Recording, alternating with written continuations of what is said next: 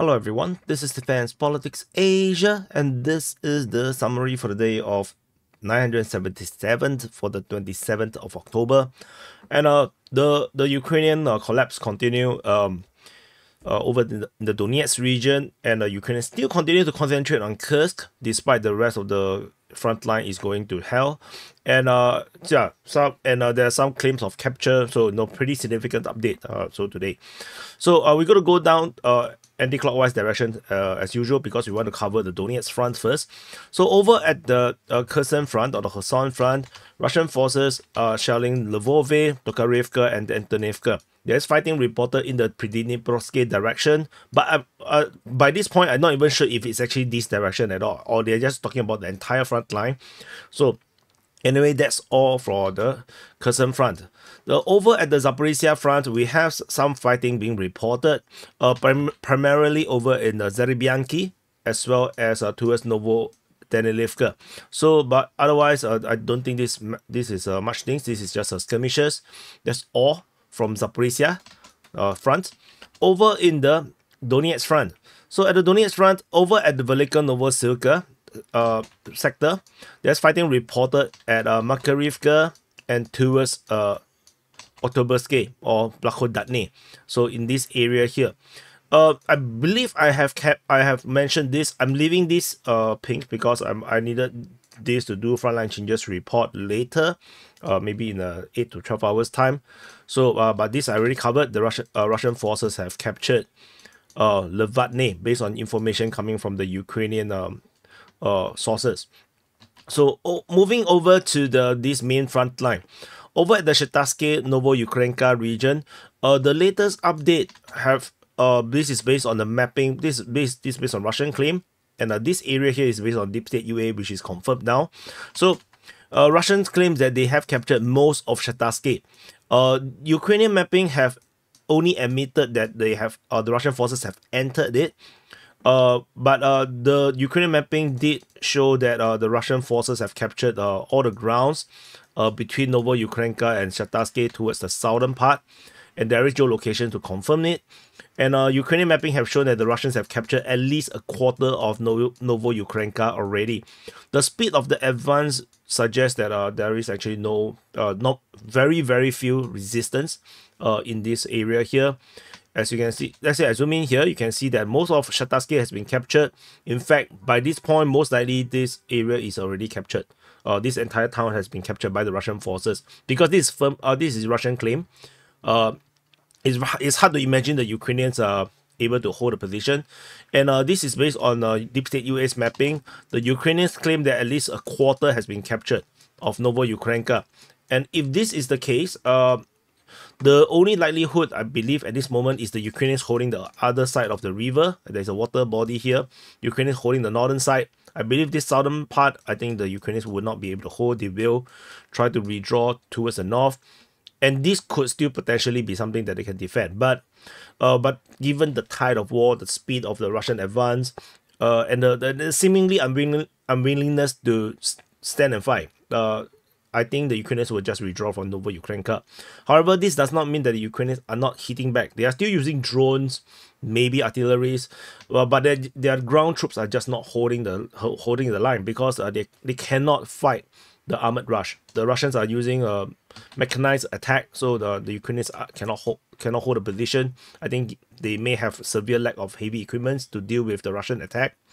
So at the situation at Bohov-Yevlenka, the latest update have shown that the Deep State UA, the pro-Ukrainian source, have claimed that most of Bohov-Yevlenka has been captured as the Russian forces continue to advance northward, leaving just a little bit of Bohov-Yevlenka left.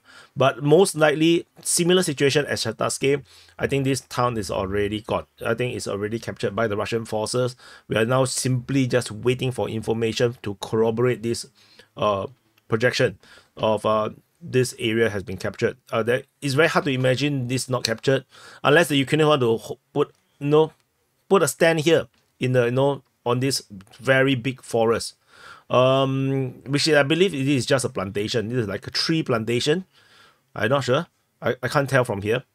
Yeah, but anyway, this this the Bohov-Yavlenka situation. So you can, so in the strategic sense, in this area, Russian forces are attacking these 3 settlements all at the same time, and almost going to be capturing all of them all at the same time as well. This is unimaginable just even a month ago. So yeah, so cursed. And over in the sector of the Konstantinivka region, the Russian forces are still fighting in the region of Konstantinivka towards Antonivka. They are fighting in Katerinivka. Although maybe the Ukrainians are putting up a good defense around here, there is not much frontline changes around Katerinivka itself. Partly, of course, this is a chain of settlements. It's easier to reinforce without exposing themselves. And then new geolocation of Russian forces and based on a Ukrainian mapping. This is Ukraine. This is Rybar's mapping. So this pro-Russian source mapping, but there is a geolocation to it. Russian forces is now closing in on Yelizavetivka. So this attack, this battle of Yelizavetivka is going to come very, very soon. So this sector over here, yeah, is going to also go up in flames very, very soon. So this is the current situation across here. There's some weird reports from the Russian Defense Ministry. Maybe this is just shelling. So they mentioned Uspanovka, also Uspanivka. I think this is just shelling. So I should change this to shelling. Shelling. There's a Shaolin temple built over here. So and then we move on to the Kurakove sector. The Kurakove sector fighting is reported in the area of Kurakove as well as in Masimilianivka. So that's all. No frontline changes being reported here. Then we go to another hellhole, which is the Khernik all the way to the Pokrov region, where there's also a lot of frontline change, particularly over in the Selydove region and Khernik region. At the Khernik region, there is fighting being reported over in Novoselidivka, Uzmelivka, Khernik, and Zeleny Druhi. But of significance, Ukrainian mapping have basically mapped that Khernik is now fully under Russian control. The Russian forces have captured Khernik very suddenly. It's like in the space of 24 hours, the Russians just walk through the entire city. There's no one there. It's seemingly like this. And the Russian Defense Ministry also mentioned that they have announced the capture of Izmailivka. This is announced by the Russian Defense Ministry. The Ukrainian mapping basically mapped that Khernik has fallen, and basically Zeleny Druhi is fully secured at this moment. So this entire front line has collapsed.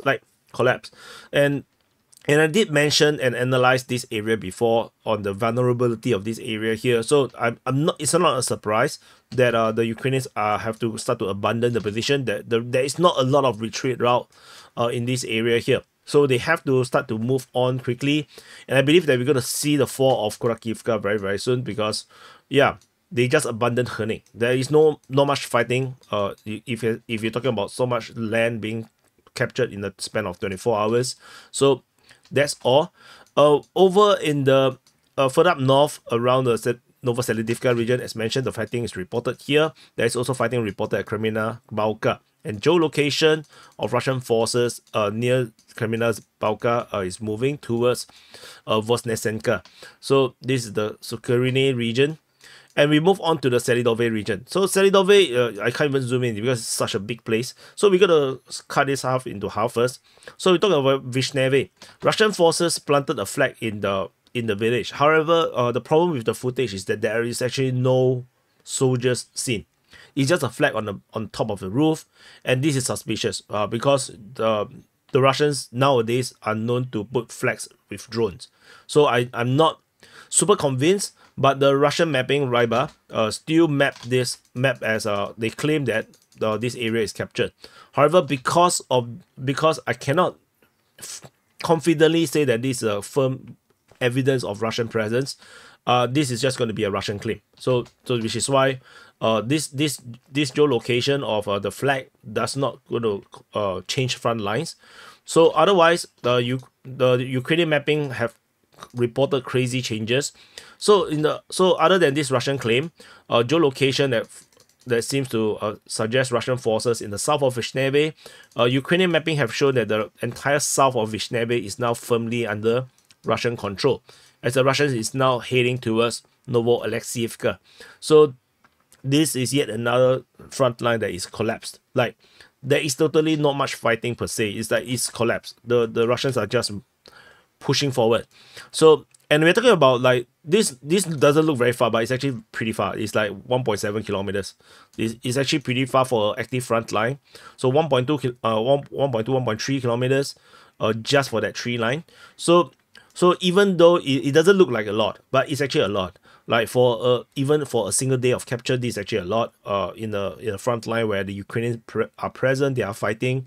Just that the front line have basically collapsed. The Ukrainians are on a tactical retreat.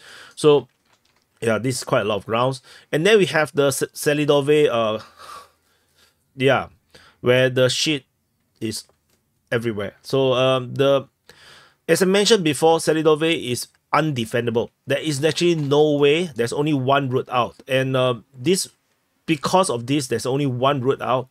The Ukrainians have abandoned the city, as I have encouraged them to do, because there is just no way you can stay and fight without getting encircled. So Ukrainians basically have abandoned the city, and based on the mapping, this northern part is by the Russian claims. This entire big chunk here, which is 6.85 square kilometers, with the circumference of 16.5 kilometers, is mapped by the Ukrainian side. So basically, this is confirmed. The Russian forces at least confirmed to have captured the entire southern half of SELYDOVE. Entire southern half of SELYDOVE is confirmed under Russian control. The entire eastern half to the northeast is also confirmed to be under Russian control, and the Russians claim that the entire northern part has taken by the Russians as well. And leaving this area here, clearly this is only the screening forces left, I believe, at most at this moment of time where all this mapping has came out, where the soldiers are facilitating the tactical retreat, and so most of the Ukrainian troops is probably going to be retreating from this area here as we speak. If not, I think the evacuation has already complete, because there's no way SELYDOVE can be defended. It's just undefendable, as the Russians could potentially just pincer and close off the retreat route. So the Ukrainians do the right thing, and the Russians deliberately left one road out for them. So this is the SELYDOVE situation. Unbelievable tactical movement from the Russian side. Basically, this pincer, this closing, you can see basically it's a hand.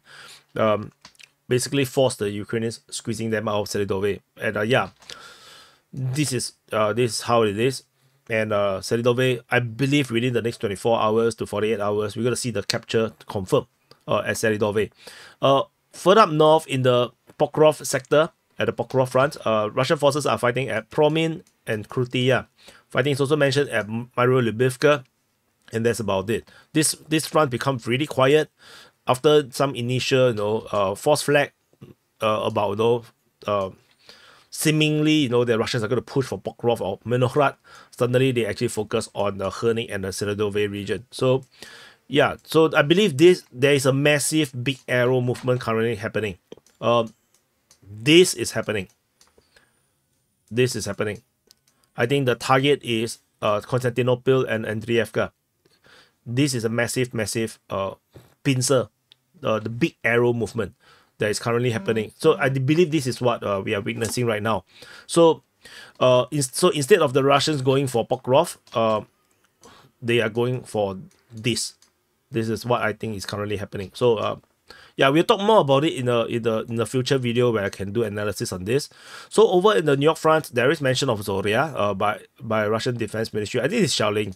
I just changed this to Shaolin because when I was mapping, I thought this was like the Ukrainian Defense Ministry. So change to another Shaolin temple being built here. Shaolin reported there at Zoria. So along the New York front, the fighting is reported across the front line at Oleksandropil, Sukabalka, New York, Skibinivka, Torex, Pivnishny, as well as Druzhba. So most of this information is coming from the Ukrainian side. The Russians did mention a few, particularly over in the Sukabalka, Oleksandropil region. So tentatively, this looks pretty big, but it seems like this is not the main push at this moment. But who knows, the Russians may actually, you know, step on the gas on this place. So moving into the Bakhmut front, there's fighting reported at Andriivka, Bilohora, Pitechny, and Chasivya. I don't think this is a major offensive. This is probably just skirmishes. And moving to the northern half of Bakhmut front, fighting is reported at Orikovo, Vasilivka, and Zaliniansky. So, but definitely there is this uptick of actions in this area here. Will this become a major offensive? I doubt so at this moment, because you can see the defense line around here is stupid. So there's no reasons to risk your troops in this way, because you can just hit through and go through the soft underbelly, and eventually force a major withdrawal of the Ukrainian forces to abandon the entire Sloviansk Kramatorsk region. Because, yeah, if the Russians continue to push through, why defend this area? So over at the Sivers front, there is fighting. Okay, there's nothing over here actually. Let's look at Serebianka and Horivka as part of the Crimea front. And the Russian Defense Ministry shout, when I was mapping this, I keep thinking this is Ukrainian Defense Ministry.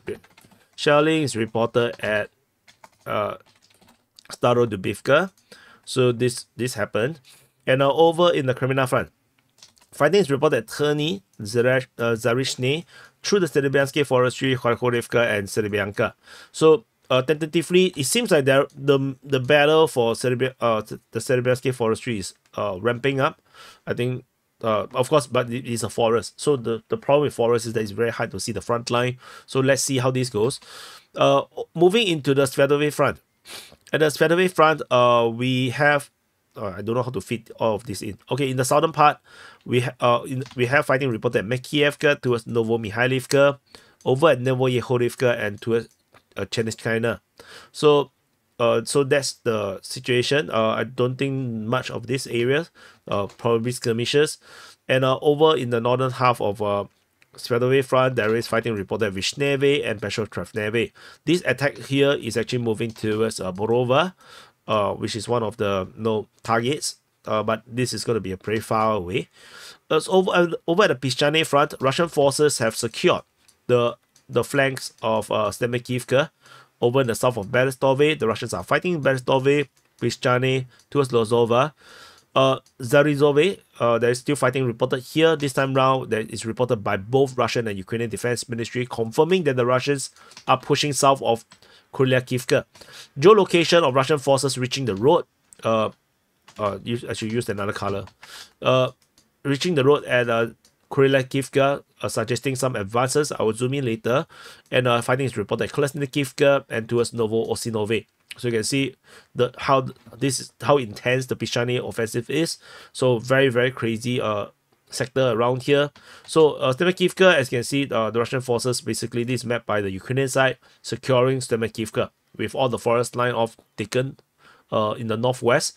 Over at Kuryakivka, Russian forces has been geolocated on the highway from the bridge, confirming Russians have taken part of the forest as they continue to push south from the village, and which means that this road cannot be used now. The Ukrainians can only use this road, this small road, which is probably not advisable. I think it's a health hazard. So I think the Russians are on the verge of controlling at least one end of the bridge right now, and I think the Russians will continue to push south from Kuryakivka, which is probably the case, which is why we have the reports of fighting over at Zarizove. So, and I can't really tell where the line start and ends for the town. Maybe it's this highway. So anything south is Zarizove, everything north is Kuryakivka. Probably that's what it is. So the situation here is horrible.